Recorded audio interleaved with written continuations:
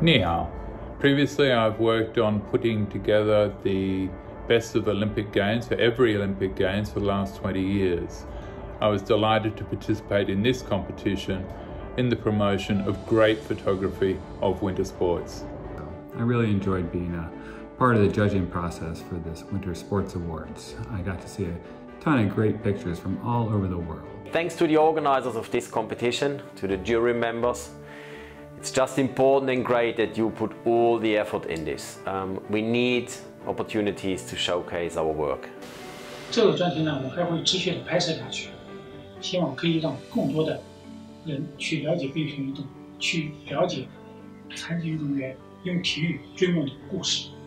The condition of photography on ice were difficult, but I enjoyed it, and I am trying to continue this project.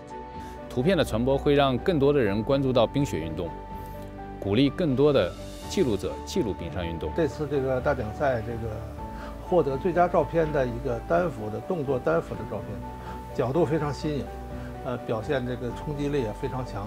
所有的好的摄影作品，它都是应该是直抵人心的，能够打动人的。It happened very quickly, and I was amazed by his speed, power, and concentration. That was one of the moments that I felt the spirit of the Paralympics. It has been a unique challenge and pleasure to be involved in the judging of this competition. It was extremely challenging, with the judges scattered all over the world.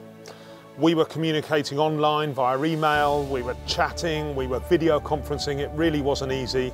I believe all photojournalists share the mission to cover the reality in an ethical way.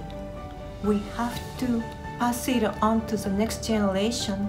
Sport is not only about competing, but about happiness and joy that it gives people.